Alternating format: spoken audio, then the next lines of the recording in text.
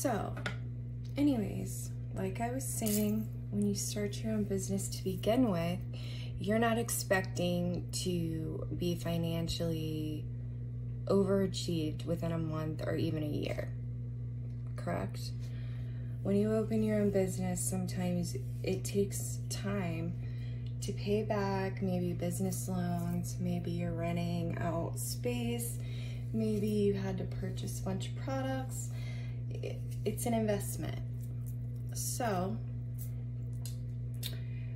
as inflation is rising and people are losing jobs and people are not being able to afford extra things, maybe it's takeout once a week or getting your nails done anymore or childcare or whatever the case may be.